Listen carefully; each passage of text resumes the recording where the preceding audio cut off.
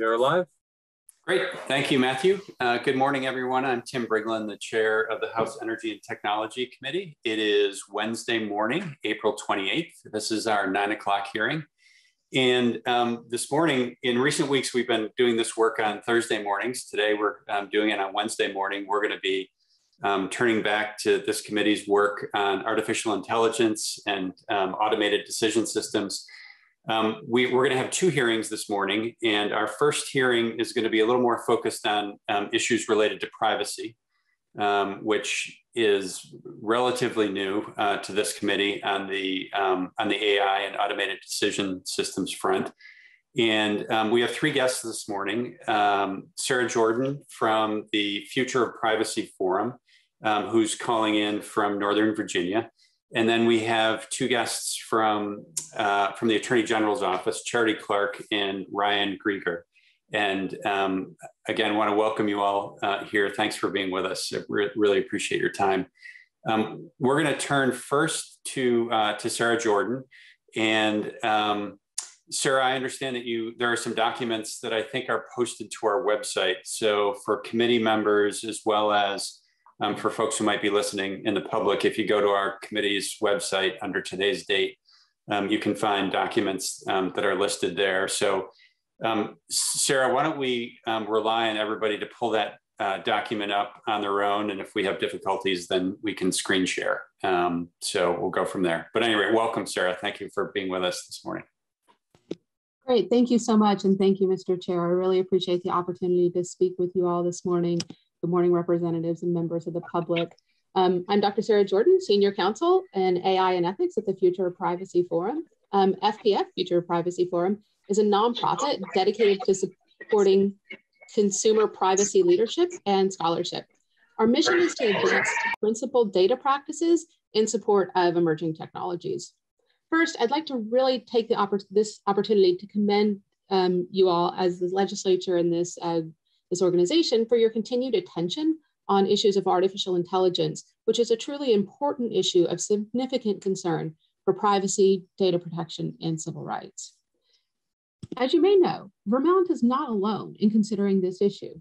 Automated decision systems legislation is also being actively considered in California, Colorado, New York, New Jersey, Washington State, and Maryland. In addition, the Federal Trade Commission has decades of experience enforcing the FTC Act, the Fair Credit Reporting Act, and the Equal Credit Opportunities Act in the context of automated decision-making. Overseas, the European Commission recently unveiled an extensive proposal to regulate AI. Given this broader context, today I'd like to offer some general observations and recommendations about regulation in this arena, which I hope will be truly helpful to you as you consider how to move forward with AI policy.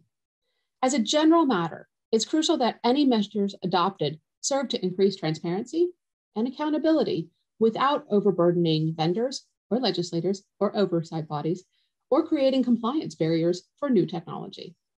As we see it, there are at least 4 key areas of opportunities for legislators across the US to clarify and improve the technical and conceptual expectations incorporated into current AI and automated decision system legislation. 1, truly clarifying the definition of automated decision-making systems of concern, clarifying its relationship to artificial intelligence, for example, attending to the needs of the many audiences to artificial intelligence and automated decision systems, ensuring an appropriate timeline and resources for complete compliance, and including appropriate provisions to mitigate unintended consequences. So let me start here a little bit on point 1. Clearly defining automated decision systems of concern. ADS, automated decision systems, or algorithmic decision systems, or algorithmic decision support systems, there's many permutations of this, are part of the fabric of our daily lives, whether used to reroute internet traffic due to unexpected surges in data flows, or used in situations that materially impact a person, such as when they're used to grade students' tests or diagnose health conditions. It's important for regulation to focus on those areas which present a heightened risk of harm to natural persons and to avoid overbroad or vague definitions of ADSs. Appropriately defining what's considered to be an ADS or an algorithmic or automated decision system is an important step for designing implementable regulation and oversight. Clarifying which ADS influence decision-making in an adverse, discriminatory, or harmful way is also an imperative part of this, particularly for regulations that invoke a tiered method for ranking which systems will need to go through different forms, say self-assessment or third-party assessment, of review, or different systems of scrutiny. It's essential that the legislators define ADS in ways appreciable by systems engineers, the public, and legislators themselves. A key component to be clarified in legislative efforts to define ADSs is the definition of automated decision-making that accounts for the wide range of tools used to create the outputs of automated systems. In particular, legislators should be cautious to define algorithmic or automated decision systems with respect to techniques used to manipulate data that arrive at a decision, whether or not that's through statistical modeling, artificial intelligence, or machine learning that produces a score, classification, or recommendation, or any other simplified output that's designed to support or replace automated decision-making through automated extraction of data. As a part of our efforts at FPF to educate policymakers like you on the various types of AI machine learning that make up the automation in many, but not all, automated decision systems, we built an infographic, which all of you have had to hand already. This infographic, the spectrum of artificial intelligence, shows the many forms of artificial intelligence that are used in decision systems deployed by governments and private firms today. We shared this infographic with you, and I'm happy to take any questions about this after the conclusion of this more formal testimony. However, in order to be able to situate ADS in the context of this, it's probably best to realize that many automated decision systems rely on methods of data analysis that do not fit visions of extraordinarily complex, inexplicable artificial intelligence as perpetuated in the AI hype cycle that we see in the news today. In most cases, it is explicable forms of AI that are used rather than more opaque, say machine learning or neural network-based examples. Rules-based or symbolic AI, which knits together logical if-then statements to determine whether a combination of data points meets a decision threshold, is an often used and explicable way of determining how a decision could be made. Knowledge engineering, which creates a network map of pathways between documents and their components to help us understand complex regulatory instruments like tax codes, can be explained by computer scientists in much the same way that social network analysis could also be explained by social scientists. Natural language processing that helps consumers navigate websites through interfaces like chatbots may be powered by extremely large language models, but many are not. In fact, commonplace natural language processing techniques such as dictionary-based search or question and answer wizards are behind many of the systems, say, which stand behind unemployment office chatbots or even vaccine finders. Machine learning, which is used to build recommender systems which help customers find products that fit their preferences, often lean on machine learning that employs regression techniques readily understood by legislators and economists alike. Even image processing, powered by neural networks, can be explained through the use of saliency maps. The primary challenge then for legislators striving to understand the techniques of automated interpretation of data incorporated in ADS and algorithmic systems is to grasp really the landscape of possibilities and the vocabulary. We really hope that the infographic we provided and the associated white paper also provided will help you to accomplish these goals of learning more about the techniques and technologies that stand behind the automation in automated decision systems. Automated decision systems, as we pointed out, are pervasive, and thus there are many audiences to this. So our second point is that we truly need to attend to the needs of the audiences to ADSs when we're trying to define oversight measures for these. What each of the audiences, whether or not individuals, groups, offices, or organizations, need from ADS evaluation is comprehensible information which allows them to understand when automated decision systems make decisions that affect them, how to understand how their data is used in these systems, data processing, and how to appreciate how they might take action to protect themselves or others from any adverse effects that ADS introduces into their lives. Effective legislation will need to address the information needs of these multiple audiences of users and subjects of ADS systems.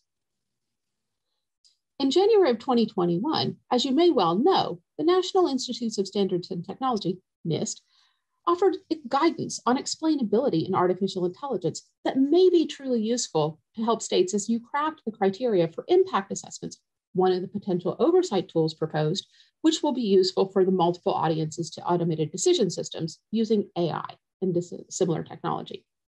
NIST guidelines suggest 4 principles for explanation. 1, that systems should offer accompanying evidence or reasons for outputs. 2, systems should provide explanations that are understandable to individual users. 3, the explanation given should correctly reflect the system's process for generating the output. And 4, the system should only operate under conditions for which it was designed, or when the system reaches a sufficient confidence in its output. These principles could be met through any number of mechanisms within, say, an impact assessment framework, but these constitute an effective baseline for the components that ADS or AI impact assessment tools must encompass to meet regulatory goals. But as pointed out at the beginning of this presentation, we need to ensure that there's appropriate timeline and resources for compliance. Proposed legislation, such as presently considered in Vermont and elsewhere, suggest wide ranges of tools and timelines for implementation of oversight of automated decision systems. Some bills already assume that ADS in use by government, private actors, and other public-private partnerships have been appropriately documented, characterized, versioned, and cataloged in locations that are easily accessible by those persons who are accountable for submitting oversight documents like impact assessments. However, the complexity of these systems themselves and the lack of prior requirements for tracking automated decision systems development, design, and deployment, whether in contracts or in other procurement decisions, means that some organizations may not readily have access to technical documentation for their systems in use, and thus may not be able to readily comply. Government offices and vendors to governments may not be aware that the systems that they use every day to improve throughput, to extract efficiencies, or to create more effective program monitoring really fall under the definitions of some of the ADSs as proposed in current legislation. Governmental organizations in particular may not realize that they're using algorithmic or automated decision systems that are provided as a part of a package of services provided by vendors. Also, government offices may suffer from rather siloed procurement or development strategies and may not realize that they've built or developed overlapping ADS systems that have codependencies that will create challenges for creating oversight and mechanisms for both or all of the offices using them. Thus, ensuring that ADS legislation is robust to the somewhat messy reality of documenting ADS in government or private business, including identifying those dependencies, will require legislation to attend to supportive mechanisms, such as provisions of time for expert personnel. A fourth point is that we must include appropriate provisions to mitigate unintended consequences. Many of the proposed bills envision a new or expanded oversight office with the responsibility to design and review organizations' compliance with the expectations penned in ADS legislation. Creating or expanding these offices will present states with some challenges, including identifying and attracting appropriately qualified personnel. These personnel needed for these offices must be able to meaningfully interpret algorithmic impact assessments, and they will need to do so in an environment of high sensitivity, privacy concerns, publicity, and technological change. As observed in many of the state and federal bills calling for STEM and AI workforce development, the talent pipeline is limited, and legislators should address the challenges of attracting qualified personnel as a key component. Finally, protecting the public from reverse decisions by automated decision systems may perversely raise privacy and security risks. Bills requiring handovers of training, test, or validation data, or which require the making public of source code for each of these systems, may inadvertently open up opportunities for data breaches, exfiltration of intellectual property, or even attacks on the algorithmic systems, which could in turn provide harm and harmful situations for individuals who are interacting with those systems. As state bills progress, We would encourage deep collaboration with privacy engineers, privacy professionals, data protection officers, cybersecurity, and IP lawyers in order to ensure that these assessments will not produce unforeseen perverse risks. We strongly and truly encourage lawmakers and agency to continue to solicit the input of the business community, as well as civil society organizations and nonprofit organizations like FPF, as you work to develop these pieces of legislation further. We've sent resources to the committee, and I'd really be happy to talk about any of these further. And I truly thank you for your time and attention this morning. Thank you, Mr. Chair. Thanks, Sarah. I don't know if FPF is working directly with, you'd noted maybe a half dozen states at the beginning of your testimony that are doing work on AI right now. Are there granular recommendations that FPF is making, kind of in collaboration? And, I'm not sure. I think of you guys as a think tank, essentially, that is supporting work that maybe some of these states are doing. Again, this type of work is so nascent in a policy sense that, states and legislatures don't have kind of internal resources to affect this type of work. The state of Vermont created a task force 2 or 3 years ago. Some technology folks involved in that, some commercial folks, some folks with a legal background involved in that task force work, but that was kind of the initial salvo. And so, one of the things that we're considering as a state is, potentially having a permanent commission in place that looks at these issues from a commercial standpoint, from a government technology standpoint, looking at privacy issues, a whole host of things. So to get to my question, one of the things that I think you said in the early part of your testimony was essentially be cautious in terms of how you proceed from a regulatory standpoint. Mm-hmm. And so from a macro sense, that's helpful, but has FPF come up with if you're going to regulate, do this, or before you regulate, do this type of recommendation as you're working with states? That's my general. Yeah, our work with states thus far, and I personally have worked most with California on design and recrafting parts of AB 13. We've also had the opportunity to work with Washington State on SB 116. And in that context, we've provided some input and feedback in terms of what specific forms of regulatory oversight mechanisms how they may need to be adapted to address not only the reality of algorithmic design and cataloging of models and data sets, but also what the ideal components might be for things such as impact assessments. As you asked, how granular has our advice been? It really has been different per state. So the California bill, AB 13, was quite narrowly tailored to financial instruments and financial organizations' use of automated decision systems, while Washington State was quite broad. Thus, obviously our advice has varied.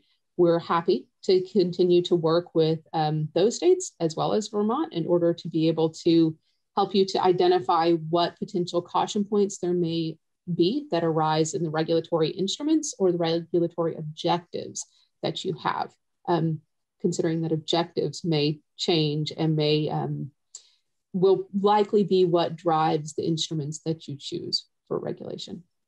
Yeah, and I'll just say, and I don't recall if you had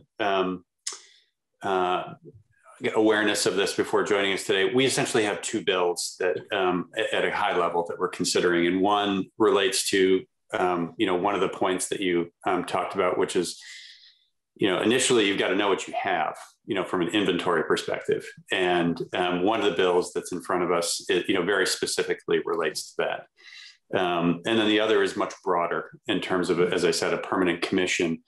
And I can't remember if it was testimony we took or some of the feedback we'd gotten from the task force that had been working 2019, 2020, but looked at a precursor to specific regulation being essentially putting in place a code of ethics that people can comply with or look to as, kind of a North Star of how one operates in this field before something more granular, like specific regulation is put in place. But those were a couple of things that this committee had, at least is on our radar screen. Yeah, so in our initial feedback, one of the things we noticed is that there are overlaps between 263 and 410, but that the definition of AI was not a point of overlap, and that creating those overlaps so that way there was a little bit more harmonization may be an important move to begin with.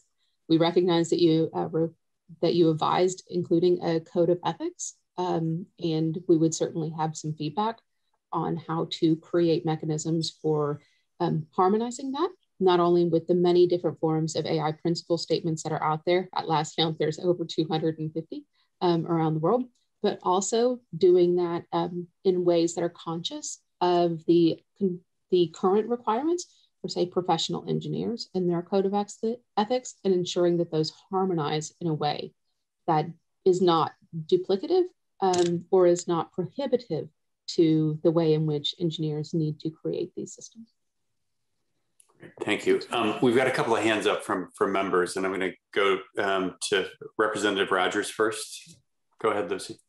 Thank you, and thanks for taking the time to share some of your expertise with us. I had a couple questions, mostly on that part 3, the implementation for oversight of automated decision systems. But I think before I asked, I was wondering if you would kind of, for our record and for the committee and watchers on YouTube, just give a little bit more background for us about the Future Privacy Forum to kind of orient us. I'm not sure everybody necessarily knows, who you are, where you are, how long you've been around, what your overall mission is. If that's, I don't know, maybe I'd ask the chair if that's appropriate at this time. Okay, seeing a thumbs up. So Future Privacy Forum has been around for 11 years. Our CEO and founder, Jules Polonetsky, is preeminent in the privacy world, primarily working on issues of data protection and privacy law early on. This has expanded. Our mission, our divisions, et cetera, have expanded in many ways over the past couple of years. I joined FPF in January of 2020 in order to be able to help augment our side for artificial intelligence, as well as for review of secondary use of data from researchers and from corporate spaces in order to be able to fuel design and development of AI systems, as well as in order to be able to advance overall research goals. Our AI team is presently 3 people, but we have a robust and quite large education privacy and education and student data concerns division. We also have people who focus on the global remit of privacy. So we have offices in the European Union, primarily in Brussels. We have experts in European Union legislation, GDPR, et cetera. We have a legislation team that focuses on both federal and state privacy law. Within the US, as you'll note, that there are many different privacy bills that are coming out this year. So we're tracking all of those. But we also have individuals who are experts in health law and health data. So we are both we do a lot of policy work, but we do a lot of technology work. One of the ways you can think about it is that we speak both tech and wonk. We do both sides. But one of the things that is probably most notable about FPF is that we are data optimists. We're typically there to try to identify a neutral ground between what is considered to be strong, say, private or corporate concerns and strong public or advocacy concerns. we tried to find some place between those that can be a workable solution for privacy and data considerations. Okay, does thanks. that answer the question? Yep, it does. I just think it's helpful to have a little background. And where are you located? We are in Washington, D.C. That's our home. However, like everyone else, we have in some ways scattered to the winds in the last year. Thank you. My other question, just so the part of your verbal testimony that's labeled part 3, you said you basically you talked about some of the challenges of kind of documenting AI, which, as you know, is a large part of one of the bills that we have, and the challenges of even knowing what counts as AI or not. And I guess I'm in listening to that part of your testimony, I was wondering if you could share a little bit more. Is that coming from a place of kind of your perspective sharing with us that it's more or less a fool's errand, or from a place of it is important and it is a valuable piece going forward, but just making sure that, you know, we know that it's not necessarily as simple of an undertaking as, I guess, just as if you, from your experience in other states, and if you could speak to whether you see this as an important piece moving forward or not. It is absolutely an important piece. It is utterly crucial for states. It's also crucial for businesses. So my reflection and why we've included this here actually comes from working with private businesses, with private industry, as well as working with states who are trying to identify all of the different systems that they have and how those systems interact with one another in order to be able to build what is either the company's enterprise level AI or the state's, well, sort of enterprise AI. One of the things that's widely recognized in the AI community is that building model registries is an utterly crucial task to be done, regardless of where you are. And that includes even in things in research spaces. So as someone who comes to the AI side from a background in computational social sciences, one of the things that I can tell you was always a struggle, and is a consistent struggle for people with my background, people who use AI as a tool for research, is that oftentimes the models that you are using, you don't necessarily have adequate tracking for them. And that is something that is a consistent challenge for reproducibility in research, but also for replication and also for ensuring the trustworthiness of the research outputs there. That ports to the enterprise environment, because oftentimes companies may not know exactly which models are being used. There are things that are built into one side that becomes part of another larger model system, which becomes part of another larger model system. And in fact, you can probably think of the way in which most ADS or algorithmic decision systems are built looks a little bit more like Matryoshka dolls, where there is one small component that built into one bigger component.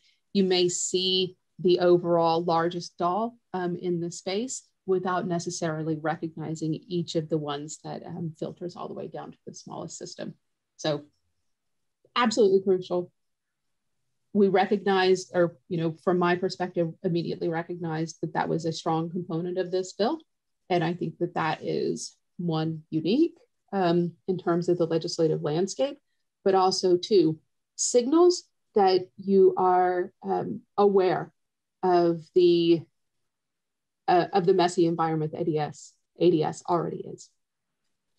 Okay, no, thank you. That's really helpful perspective to have. I think also, you know, one of the things that I've become aware of that makes me think this is the right time to be passing this bill is that we don't have a huge number of AI systems right now. So it seems like it could be with all of the challenges you outlined, it could be a good opportunity to kind of work through some of those challenges where at a time where the number in our inventory might be more like 10 or 20, whereas in a few years it might be more like 100 or 200, you know, and so just thinking that through is helpful. I guess my final question, and then I will turn it over to other committee members, but my final question is, did you, coming out of that paragraph of your testimony about just a kind of an awareness of some of the challenges this might bring, if you had a chance to look over the language of the bill, and I'm not sure if you did, but are there any specific recommendations to our language that you would suggest to kind of meet some of those challenges? And again, there are certainly areas that I think that we could offer some advice in terms of clarifying the language, making that language not only harmonize with other either state legislation, pieces of legislation, other forms of discussions of model registries that we know exist in the private industry ecosystem, or even those things that exist amongst proposed federal legislation. We're certainly happy to provide that legislative support and tailoring. I think it would take us into some parsing of words that I'm not sure that everyone has the endurance to address here. And I know you still have two speakers, but I am very happy to speak with you and to work on this offline because yes, we do have some considerations and advice. Oh, wonderful. Thank you. I know, at least I'll speak for myself and say I know that I at least would greatly appreciate that. Thank you. Happy to do so. Thanks, Lucy. Representative Sims. Yeah, thank you so much for this testimony, Dr. Jordan. Really appreciate seeing our work in this broader national context and get your expertise and perspective on it. I think as our chair mentioned, our current bills focus kind of primarily on setting up a commission to provide oversight on this topic, and looked maybe more narrowly at, government procurement and use of AI systems. And so I'm particularly interested in hearing maybe a little bit more from you about this question of attending to the needs of the audience and what role, if any, the state might play beyond just our own state government operations around regulating sort of the disclosure of when systems in the private sector are used so that audiences have there's transparent use of technology. And, you mentioned these NIST, principles as possible guidelines, but would love to just hear more thoughts, since maybe we haven't spent as much time thinking about state government role in transparency around use of systems in the private sector and our, regulatory responsibility or role in that situation. Sure. So let me start back with the question that you had related to procurement and use. So one of the things that I think is probably important here is to realize that governments have that choice of make or buy in terms of algorithmic decision systems, just as you have that choice for almost every other thing. Whether or not you've engaged with, say, development of these systems as a public-private partnership, perhaps with the University of Vermont or other forms of research institutions, determining what sort of transparency requirements you would like to have going forward for these arrangements may be a good place to start. What in the future would you like to see arise as the statements, the clarity around the systems that you co-build or that you purchase in the future? And then working backwards to identify what it is that you need to know about the systems you presently have in use. Identifying whether or not each of those systems that you presently have in use is used in the way that it was intended, I think is also an important question. Is it used for the design that you specified in procurement contracts? Because one of the things that's interesting about AI and machine learning is it is fluid, it is adaptable, and oftentimes we can take a system from one venue and use it in another. Identifying whether or not that's been done and tracing the history of ADS use through procurement to final use may be a very useful task for your commission to undertake. Because not only would that show you what it is that you are ultimately interested in using the systems for, but it will also show you where it is that future procurement contracts need to focus in order to make sure that future uses of ADS systems are transparent. Requiring disclosure of private systems through public agencies. I'm not sure I completely follow where it is that you'd like to go with that. Perhaps you could provide a little bit more context for me to be able to respond to. or again, I'm happy to work with you offline in order to be able to narrowly tailor that language to the objectives that you have. Yeah, so I mean, I think trying to tease out what is appropriate oversight by state government and state policy in the private sector, recognizing that, we're just a state within a federal landscape. And, wanting to kind of understand what what other states are doing in this area and appropriate roles for us. And I guess I'm wondering whether, some of these suggestions around establishing principles that's, systems should provide explanations that are understandable to users about when AI is in use. And, I think I've heard other testimony around allowing opportunities for review of decisions that are made. So if, let's say, I'm applying for a job and my application has been screened by a private company using AI, does that company have to disclose that I was denied the job and that decision was made by an automated decision-making system? And, is that something that the state of Vermont should, consider regulating, or requiring, within our state boundaries?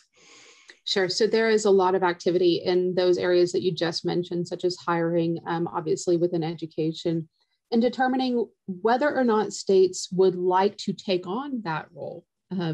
Is actually a very paramount question, because while there are federal bills that are being proposed, who knows what might happen with them, to help to track some of these, whether or not the states are going to be the first laboratories of democracy in order to get that done, it seems as if that may be the likely path, where state action in particular venues is where we learn. So obviously, as mentioned, AB 13 in California is tailored towards financial systems and automated decision systems there. There's bills in other states, for example, in the Northeast, that are trying to restrict the use of automated decision systems in hiring. There is a state role that is tailored to the constituents' needs within that state for oversight. However, the question of whether or not states wish to take up the expense, whether or not personnel expense, time expense for legislators, time expense for agencies, to be able to oversee these systems, particularly in private use, is an important question to be asked, because this is not likely to be an easy system to generate. Obviously, in your 410 bill, you've already proposed and fairly extensive AI oversight, AI committee. Whether or not that particular committee structure is the appropriate choice for reviewing things like private use of ADS systems as pertains to the citizens of Vermont, that is an important question to ask. The last thing I'll say about this is asking if there are specific and special conditions that are pertinent to the citizens of Vermont where an ADS system is often used. I don't know what that context might be, but asking, are there particular things that your constituents are concerned about and where ADS systems are used for their particular needs, and determining what it is that those citizens will need to know about those systems to be able to appropriately navigate with them or around them, I think is an important first place to start. Paying attention to what's going on in other nations. For example, you mentioned the right to review of decisions, seeing what it is that comes out for the right to an explanation in the GDPR may be a place for you to begin to look to see what the difficulties or the challenges and what the ultimate promise is, the final return is on being able to do that, and seeing whether or not that is where the costs and the benefits come out in favor of your state doing that. But again, happy to be able to drill down very deeply into what it is that you would like to see, regulated that pertains to specifically to the needs of the citizens in Vermont. Great. Like Representative Rogers, I'd love to take you up on that offer. So thank you. Sarah, before we move over to Charity and Ryan, I just have a general question about the, maybe it's the lobbying, maybe it's the, I don't know if sides are being formed at the national level or at the state level that you're seeing the different states that you're working with. So, you know, an analogy we've talked about in this committee in the last month or so was that as the internet grew in importance in the last quarter century, you know, I think suddenly legislative regulatory bodies woke up. I don't know if it was 5 years ago or more recently, that there is no regulatory oversight. Certainly that's effective. The genie's out of the bottle. And right now there's a scramble on some of these issues. And, you know, who knows if we'll ever get our hands around them.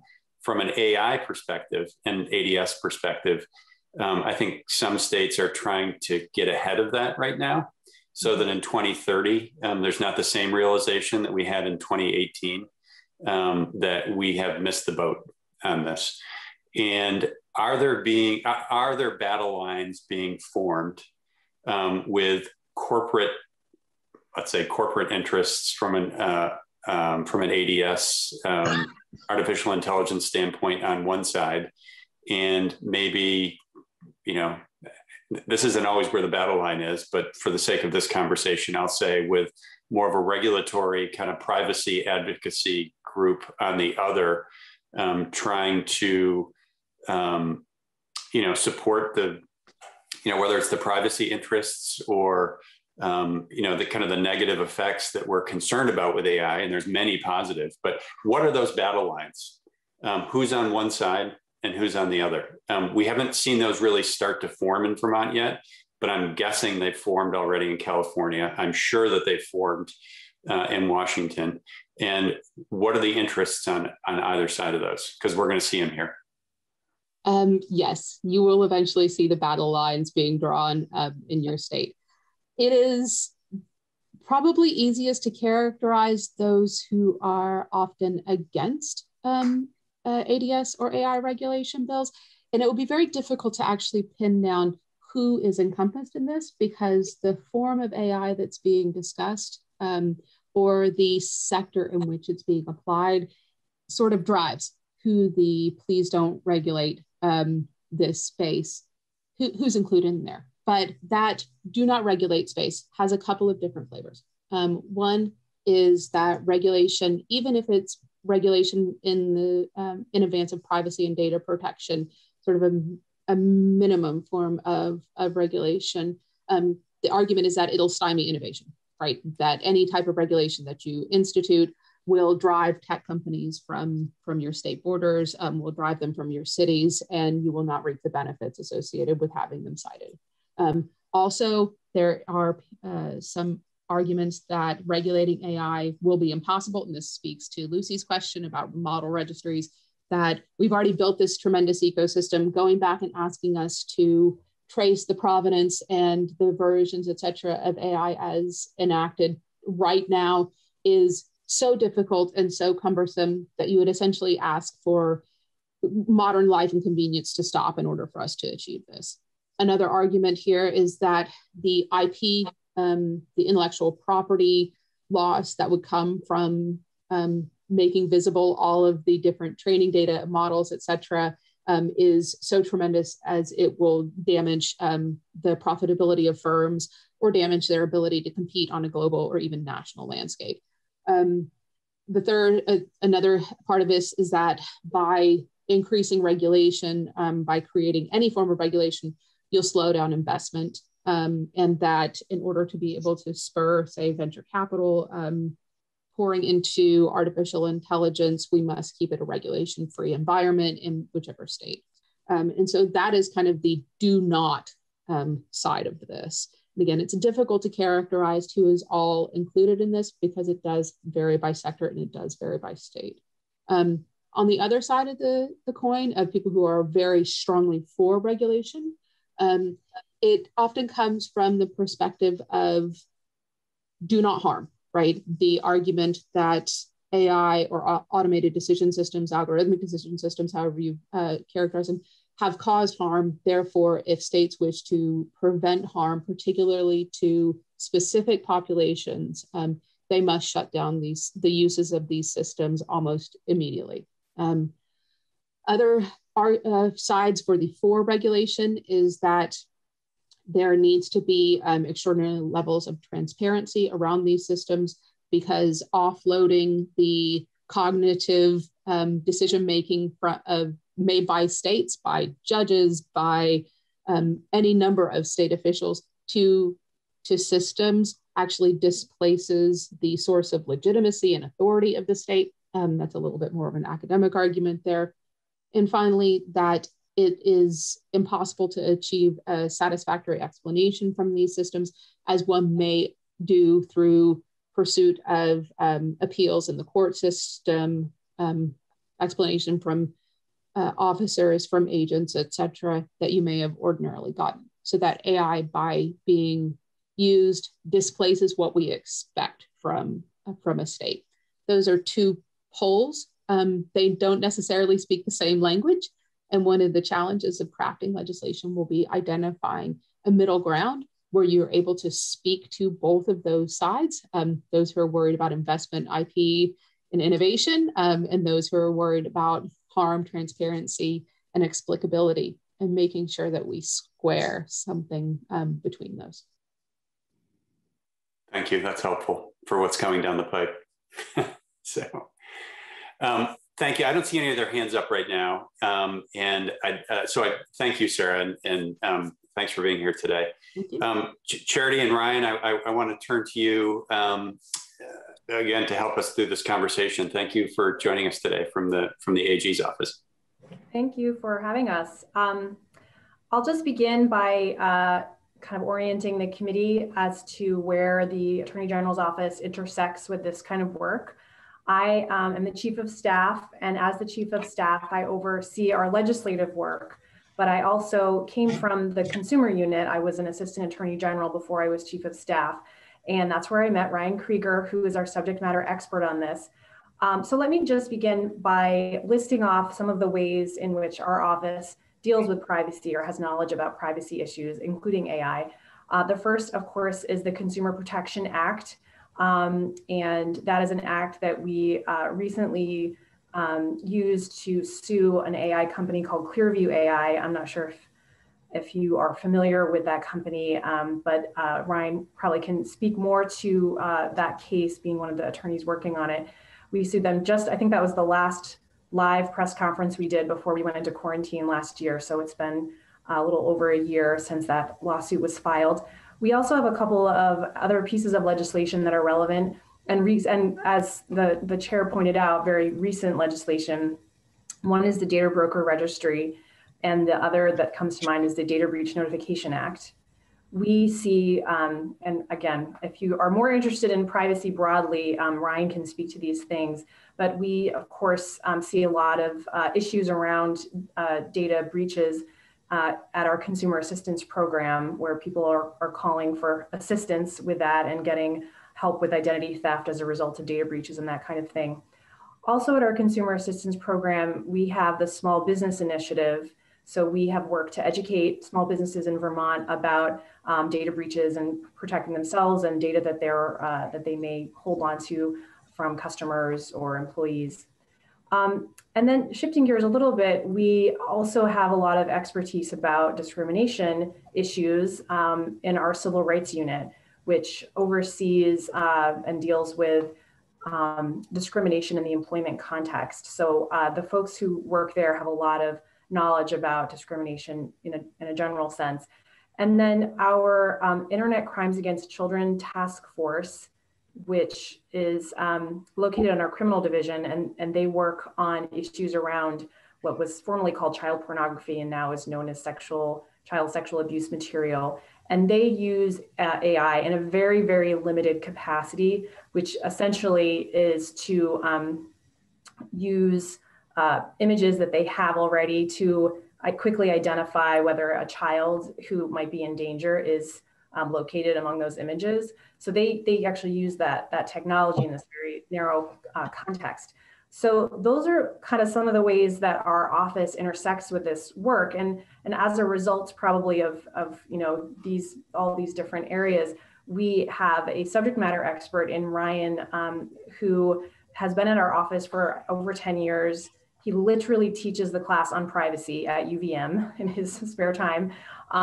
Is really incredibly knowledgeable about these issues. So I'm really pleased that he's here today and can provide more context, more information. We're not here today to weigh in on the bills that you mentioned specifically, but if you would like us to, we can come back later or do that in writing, whatever you prefer.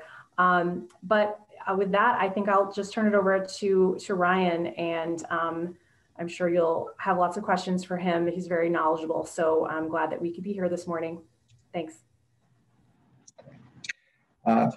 Thank you, Charity. My name is Ryan Krieger. I'm an Assistant Attorney General in the Public Protection Division of the Attorney General's Office.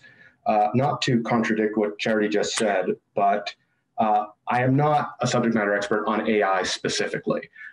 It is an area that all of the Attorney General community is very aware of and is studying and trying to get up to speed on. It is an issue with significant consumer protection implications, but I believe you are probably going to hear from other witnesses who know much more, including the witness you just heard from, who know much more about the actual technology of AI and things like that. I thought that I would give you kind of a higher level overview of some kind of first principles around consumer protection and privacy, and a kind of broad overview of what some of the issues are with AI in particular that concern us. And I apologize if I'm reiterating things that you already know, but I will just say, the big issue with AI that we're concerned about, everyone's concerned about, is, well, there are a number, but I think bias is probably one of the biggest ones. Government entities, companies want to, they want to have consistent systems for making decisions, and AI often promises the, kind of an objective approach to decision making, which can take bias out of the process, because we all know that human beings are biased. We know that there is institutional racial discrimination that can kind of be baked into decision makings. So often coming from a very good place, entities don't want to make biased decisions. So if they can rely on a computer system to spit out a number and say, this is the course of action you should take, then they're likely to do that. And I think people are more aware of it now than they used to be. But of course, we're now learning that the AI systems that are spitting out these numbers are often also biased. Now, whether they're more biased than the human beings would have been making the decision in the first place, or less biased, or they're just exactly as biased, is a question that I think a lot of people are wondering about. But one of the classic examples, which you may have heard, or if not, you'll probably hear multiple times, involves a ProPublica investigation of a criminal justice algorithm that was used in a number of places, but they studied its use in Broward County, Florida. And it was basically used for determining sentencing recommendations, whether to give bail, what level of sentencing to give. And it basically ended up incorrectly labeling African-American defendants as high risk at nearly twice the rate of white defendants. And it tended to undercount the likelihood that white defendants would reoffend. And the explanation for this was that, generally speaking, the way AI works, and I attended a conference where at Harvard Law where they explained that, when you hear the word AI, sometimes it's easier to just think statistics. I mean, basically, you have an algorithm that is trying to find correlations between massive sets of data in order to spit out an output. And so AI is generally trained with a training set of data. And if the training set of data has biases baked into it, then it is going to spit out a biased outcome. So if you train a system that is making criminal justice determinations on a training set in which African-American people tended to get much worse sentences than white people, then it's probably going to spit out a similar bias. And I suspect that that's one of the big concerns that this committee and the state of Vermont has in thinking about our government use of AI. We don't want to make that same mistake. We don't want to have systems that are going to create additional biases like that. And of course, part of the challenge here is, again, those using the systems, because it's math, because it's a computer spitting out a number, people tend to trust it. It seems more objective when really it can just be, reissuing some of the same biases that bedevil us all the time. So when we talk about AI, there's that kind of decision-making recommendations. There is, it's a broad category. Facial recognition falls under AI because machine learning is used to develop facial recognition. Last session, there was a law already passed pretty much prohibiting the use of facial recognition by government entities. So I think that has been at least dealt with for now. AI is also used for predictive analytics and scoring generally, which is used by marketing companies and advertisers and insurance companies and banks and pretty much everyone to kind of build profiles on individuals.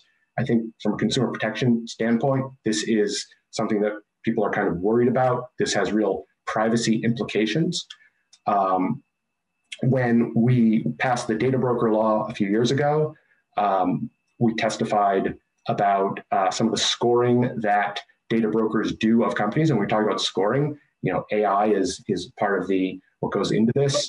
And so companies would score people based on, some of the scores were likelihood to have an addictive personality, likelihood to be suffering from dementia. I mean, when you take a large enough data set and you feed it into a computer, you can come up with some, very interesting analyses of people, which if people knew that these judgments were being made of them, they may feel very uncomfortable with those outcomes. So I think one concern about AI is that it kind of superpowers the ability to kind of get into some of these major privacy concerns around what companies know about us and what they're trying to learn about us. So these are some of the chief concerns, I think, around AI. Now, based on some of the conferences I've been to, I think another issue that comes up with AI is self-driving vehicles. I don't think that's probably what we're too concerned of at this point. So I don't think that's something we need to dwell on too much. But just to speak to some kind of first principles. So the issue was brought up about definitions and how are we going to define this? And agreed, definitions are hard. You want to try to get it right. But I would suggest that if you do decide to pass law, there will be a lot of discussion about definitions. I'm sure you will be hearing from a lot of the companies that will be directly impacted by such legislation talking about definitions. When we did the data broker law, we spent a lot of time talking about definitions. Charity mentioned the Consumer Protection Act. This is currently, the main law that governs privacy in the United States across the board, right? There are sector-specific laws, HIPAA, COPPA, the Fair Credit Reporting Act, but the only law that applies to all businesses is Section 5 of the FTC Act or its state equivalent, the Consumer Protection Act. The FTC Act was passed in 1914, and Section 5 says unfair and deceptive acts and practices in commerce are illegal. That's the definition, okay? What should businesses not do? Unfair things and deceptive things. That's it. That is a law that we have had for over 100 years to regulate all of industry. And when that law was initially passed, that was intentional. It was intentionally a very broad definition because the drafters knew that they could not list all of the individual things that a business might do wrong. And if they had tried to, they probably would have missed having poor data security. They probably wouldn't have thought to put that in there in 1914, right? So unfairness has kind of worked as a definition going forward. If you think about, the other way, if you want to go overly narrow, I think that, we can all agree that robocalls are a bit of an issue, right? So the main law governing robocalls was passed in, I believe, 1991, the Telephone Consumer Protection Act, and that basically put huge restrictions on the use of auto dialers. And it had a very specific definition, a definition which a lot of companies have been able to get around and essentially do robocalling without using something that falls within the definition of auto dialer. In fact, earlier this month, the Supreme Court came down with a decision in which Facebook had been sued for basically sending text messages to people that they did not want. And Facebook was able to argue that the technology it used to create these automated text messages was not an auto dialer, and therefore they could continue to do what they were doing. So if you go too narrow or too specific in a definition, it might be a definition that works for exactly how the technology works right now. But first off, the technology will change fairly quickly, and it could even perversely incentivize businesses to adopt technologies that fall outside the definition. This is something we see with the Fair Credit Reporting Act, which is basically, one of the, an act that tries to get to predictive analytics. I mean, your FICO score is basically a predictive analytic that says, what is your likelihood to repay your loans? What is your likelihood to be responsible with your finances? That's all it is. And so the Fair Credit Reporting Act goes after that specific predictive analytic and leaves behind hundreds of other predictive analytics. The same companies that are providing your FICO score are also providing a number of other predictive analytics and intentionally trying to design their businesses so that they do not fall under the Fair Credit Reporting Act, so that they do not have to give notice of adverse actions, and they don't have to do the level of credentialing and all the other things that the Fair Credit Reporting Act requires. So I'm not suggesting that you go super broad in your definition. I'm just saying that there are arguments for being specific, but also for having a definition that is malleable and that can take into account what happens in the future. Another thing that I heard is, telling people, give us an inventory of exactly what AIs you're using right now would be a heavy lift because people may not know. Right, and absolutely. But I think we should understand that we are coming into a industry, an area that up until now has been essentially completely unregulated. So there has been no incentive necessarily to have that transparency, and certainly no requirement to have that transparency. So of course, there's not going to be that kind of transparency. So I would not argue that we should not try to have more transparency because there is not currently transparency, right? At one point, companies did not know whether there was lead in their products, including products that went to children, because there was no requirement to know whether there was lead in children's products. And after laws were passed saying, we don't want this anymore, now there were strong incentives for companies to figure out whether there was lead in their products. They may have not known on day one, but they were incentivized to figure that out. And I think that this area is one that would definitely benefit from more transparency. I think that, in terms of what I've heard, I shouldn't say I think that, I've heard advocates argue that companies should have to be more transparent about their data sets, that they should have to be more transparent about how their algorithms are developed. And there will be arguments on the other side saying that there are intellectual property issues and things like that. But that is something that I think the community may want to consider going forward. The general ethos of consumer protection, I would say, would be more transparency is better. And if there are concerns about intellectual property and things like that, that can be addressed. There are a lot of government entities that deal with very sensitive area banking, the Food and Drug Administration, where there are trade secrets and intellectual property, and there are ways with confidentiality to be able to deal with, some of those issues. But I don't think that at this point the committee is considering doing some sort of broad regulation. They're thinking about doing an inventory and trying to figure out, get their hands around the issue, which definitely should be the first step to figuring this out. Now, again, our office, especially the Public Protection Division, does not regulate government use of anything. We deal with what is going on in commerce. So we're just giving kind of broad suggestions that we have learned from what we've learned from privacy, generally speaking. And I'm happy to answer questions. I can talk a little bit about what we've done with the Clearview AI case, which is a facial recognition issue. But I'm really here to kind of lend our expertise to the committee and whatever we can help with. Thank you, Ryan. Thank you, Charity. Representative Sims has her hand up. Go ahead, Catherine. Yeah, thank you for this, Ryan. I'd love to hear more about Clearview. Again, not something that our committee has spent as much time on, but I'm very interested in this issue of facial recognition and mass surveillance and the implications for us here in Vermont. Sure. So Clearview AI is a company that has screen scraped 3 to 4 billion photographs from social media all over the internet and created a massive database, which they have applied facial recognition technology to. And by the way, I want to be very careful in what I say here because we are in the middle of an active litigation with Clearview AI. So I'm going to talk about what we have put in our complaint and what has been made available in public sources. This came to light because of reporting by Kashmir Hill at the New York Times. A big article came out in January 2020.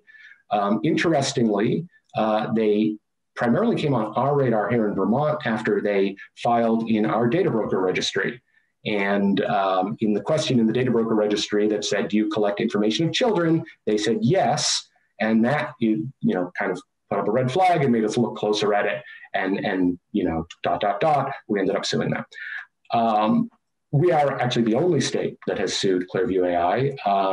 We are the only entity in the United States, the only government entity that has brought an enforcement action to date. There have been some class action cases. The ACLU is suing them in Illinois. Other countries have been a little bit more aggressive. Canada has essentially banned them at this point. There are investigations going on in the European Union. England and Australia are teaming up on an investigation. But basically, when the reporting first came out in 2020, it looked like they were going to market this technology pretty broadly. And what the technology actually is essentially an app on your phone that you can upload a photo to, and it will spit back the photos that it finds in its internet-based database and kind of links to where those photos showed up. So kind of what this means is you could see somebody walking down the street who you do not know, take a photo of them, upload the photo to the app, and maybe it brings back their LinkedIn profile. So now you know the person. And now you could do a little bit more searching and find out all sorts of stuff about this complete stranger that you've just seen in the street. So you may be able to imagine the potential for abuse of a product like that. And this is a technology which has been possible for a while. Google could have done it, Facebook could have done it.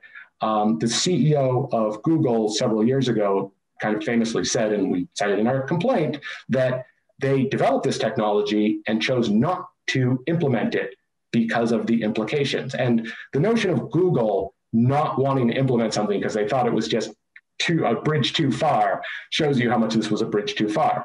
But those ethical concerns did not impact the folks at Clearview AI.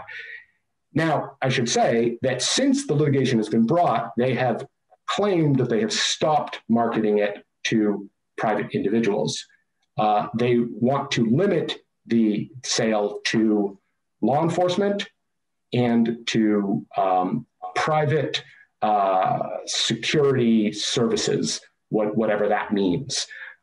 Shortly after the articles came out, there was a data breach in which their list of customers was leaked, And it was determined that companies like Macy's, the NBA, a lot of companies that you wouldn't have thought would, need this kind of security use of facial recognition were using it. Interestingly, after we sued, we were able to, came public that the only state that did not have any law enforcement using Clearview AI was the state of Vermont. And the way Clearview AI had been marketing its product was basically giving out free samples to anyone who wanted it. So a lot of law enforcement agencies, police, state troopers, government agencies, even an attorney general's office in another state, were using Clearview AI without their leadership knowing that they were using Clearview AI. And with some frequency, we have seen articles come out. NYPD is discovered to be using Clearview AI and immediately prohibits it. LAPD is discovered to be using Clearview AI and immediately prohibits it. The state of Virginia just issued a statewide prohibition on use of facial recognition, which was instituted because one of the legislators discovered that law enforcement in Virginia was using Clearview AI. And so they proposed a bill, which interestingly was passed unanimously, complete bipartisan support for prohibiting facial recognition. We, of course, were ahead of the game on this one. We were actually the first state to prohibit facial recognition across the board, both by executive order and by legislation. So, we were ahead of the curve on that one. But, in terms of use of facial recognition by police, our concern there, the argument we've heard is, well, isn't it okay if it's just used by police? And, our office's response is no, it's not, for a number of reasons. One, the way Clearview has been providing it has just been irresponsible. No guardrails around the use of the technology. In fact, there was a marketing email that went out in which they recommended that users go wild with the product, just search on whoever they want to. And these are police officers who are supposed to be using the product for very specific uses. If police officers are getting licenses to this without their offices even knowing, then they have a very, very powerful tool, which there wasn't any sort of controls over, and Clearview did not seem interested in implementing those kind of controls. And this is kind of, writ large what the issue with privacy is in general, which is to say that, techie's going to tech, right? They're going to build stuff that is cool and that, stretches the limits of what is possible. And that's great. We want companies innovating. We want them doing that. But they're not necessarily thinking of the privacy implications and the ethical implications. And frankly, the market incentives don't encourage them to do that. There's venture capital to be had if you can come out with something for which there's a market and which people will pay money for. And the reason we're in this position is because we do not have any sort of privacy regulatory structure in place to say otherwise.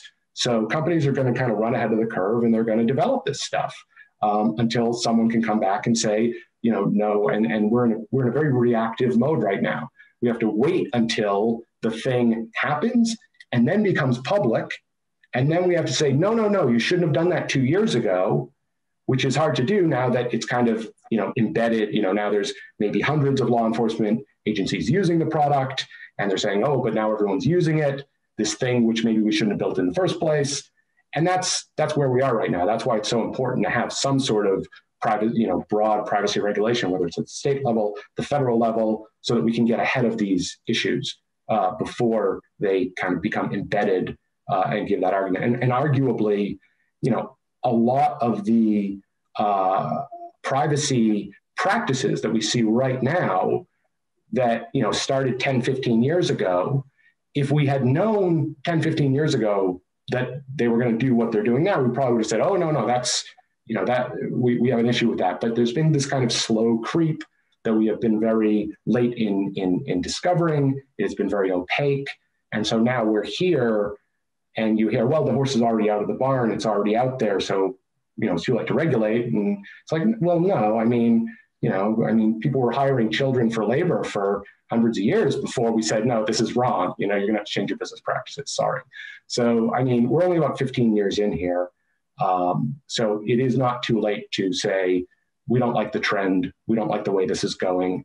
And if you want real, not scare tactics, but really understanding where this could go, you could look at how this technology is being implemented in some other countries with more authoritarian regimes to see some really scary stuff of what the worst case scenarios. I mean, you don't have to speculate about this stuff. I mean, it's already being implemented in some countries. And so, that's what we're here for, to head this stuff off before it goes too far. Ryan, thank you for that overview. And some of the things you touched on, I think, are some of the things that the legislature will also be wrestling with, in terms of, there are a few institutions that are more siloed, unfortunately, than the Vermont legislature. But in terms of some of the commercial aspects of this, some of the constitutional privacy aspects of this, in spite of this committee's title, we actually really only have jurisdiction over technology as it's used within state government. So it's not, kind of broadly speaking, technology in society or the commercial aspects of technology. So one of the bills that we're looking at, H263, is very specific about the inventory of technological systems and ADS used in state government. We've had testimony from the Agency of Digital Services. There are somewhere between 1,000 and 1,500 software systems that the state employs. I think 1,200 was the number, but that's a rough number. And also that, to the extent that they've been identified, automated decision systems and artificial intelligence really is only employed in a pretty small number of those. So at this juncture, the sense we have is that it's much better to get our arms around this inventory now, as opposed to 3 years from now, when this type of software will be expanding geometrically. But the thing that I want to bookmark for the Attorney General's office is that there's a part of H263 from an inventory perspective that looks at whether the automated decision system makes decisions affecting the constitutional or legal rights, duties, or privileges of a Vermont resident. And then I think later in the bill, it talks about other issues related to legal rights, duties, and privileges of folks impacted. And there's questions as to whether the Agency of Digital Services has kind of the capacity to make some of that assessment. And to the extent that the AG's office might be involved in directly looking at some of this, some of these software systems that we currently employ in the state, again, to look at what are the constitutional issues at play here, or how do these affect the legal rights of citizens of the state of Vermont. So the question of how do we want the Attorney General's office involved in looking at these things? Do we want to replicate or make sure that those resources are available in the short term or the long term in the Agency of Digital Services? Is it important that we have those capabilities involved in what type of technology we use in state government, so that those legal, constitutional issues related to discrimination, that we have those front and center? So that's more of a human resource question that I think we've got to make in state government. But I just want to bookmark that as that's something that's in this bill, and that we might be, further reaching out to the AG's office as to how do we assess those things, and do we need to pull the AG's office in as a resource in state government to taking a look at and assessing those things? Because frankly, I don't think we have that capability at the Agency of Digital Services at the moment. So that's just a flag I want to put up. Representative Chase, did you have a question? I did. Thank you. Thank you, Ryan. You mentioned a couple of things that, like with the auto dialers having legislation that's too narrow and prescriptive, and with Clearview perhaps being a little bit behind the ball, having legislation that may be a little too broad and doesn't exactly keep these companies from doing unethical things or whatever. from your position, could you elaborate a little bit on how we can tread that line, perhaps to what degree legislative intent in the beginning of bills creates a structure by which a court could look at a situation and say, okay, so this particular situation wasn't identified 2 years ago, but it is clearly against the intent of what was being sought?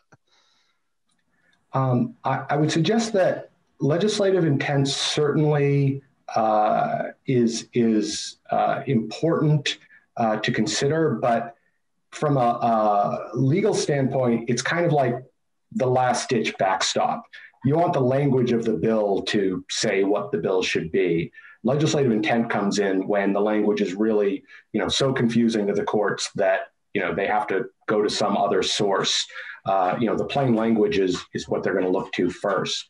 If you want a law that is going to kind of get ahead of the issue, I think it makes sense to have a law that, kind of is based on principles, is based on, kind of broader notions of what, should or should not be done. I'm not suggesting that, we necessarily adopt GDPR. I'm not suggesting anything one way or the other, but GDPR is an example of a law that really just lists very broad principles, an enormous, number. It does not try to go too into the details, which I think has caused an enormous amount of frustration from the business community. So that, is the downside. And it's also a very broad, sweeping law, but, it does try to get at everything. In fact, it has a section on artificial intelligence, Article 22 of GDPR. The data subject shall have the right not to be subject to a decision based solely on automated processing, including profile, which produces legal effects concerning him or her or similarly significantly affects him or her. So broad, just, that's the statement. And then, there are some other, language in there. But so, as far as the law in Europe, right, which a lot of companies here already have to comply with, there is this kind of trying to address AI. Again, not our office does not have a position one way or the other on whether that's the way to go about it. But I think it does make sense to kind of try to get ahead of it. I mean, there's a couple different ways you could go about doing that. One would be to have a law that has those broad principles, and another would be to have some sort of equivalent of the data protection authority that each country in the EU has, which California's latest law actually creates an equivalent of a data protection authority in California. Interestingly, the city of Portland, I understand, has a commission which has to approve any Portland government use of anything that might have privacy implications. I don't know that any other government entity has created something similar to that, but that's kind of another model to potentially look at. You've talked about having a commission that will look at AI. Maybe that's, obviously these are very resource intensive solutions, but at the end of the day, these things are going to have to, have people with dedicated resources and expertise to look at them.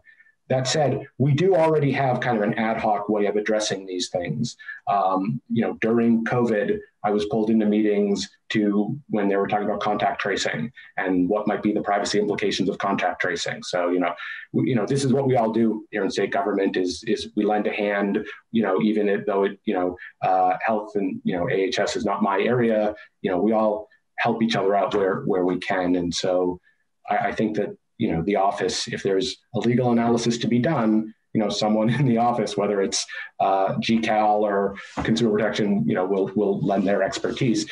If it's such an overwhelming thing that these things have to happen every day, now it becomes kind of a resource issue, and maybe a new position has to be created, a new FTE.